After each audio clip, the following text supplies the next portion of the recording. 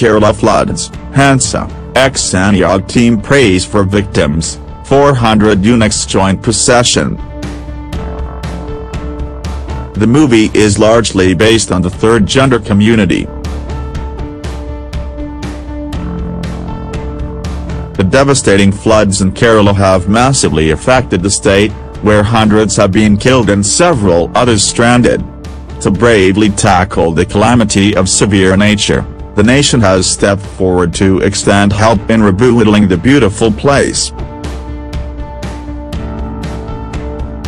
The makers of Hansa, ex-Sanyog, in collaboration with an NGO named Sakha and the East India Akada, offered their prayers for the victims of the flood-hit Kerala at Lingaraja Temple in Bhubaneswar, Odisha. Mohammadeshwar Miraparida from East India Akada along with as many as 400 eunuchs came together to offer their prayers at the Lingaraja Temple.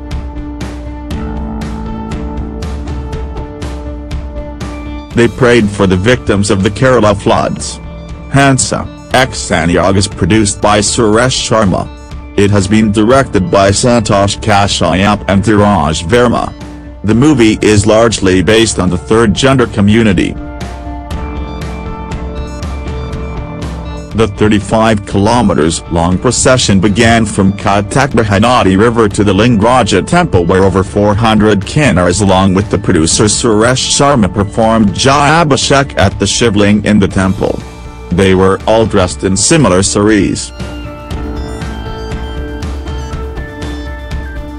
Such a huge gathering of the kinnar community, eunuchs, was seen for the first time in Bhubaneswar. The eunuchs along with Miraparida prayed for all the victims of the Kerala floods. The team also prayed for the success of their upcoming venture Hansa, ex-Sanyog, as the movie showcases the plight that kinnaras face on a daily basis in order to earn a livelihood for themselves. The producer of the film also promised to soon put up tents for food collection drive for the Kerala relief funds.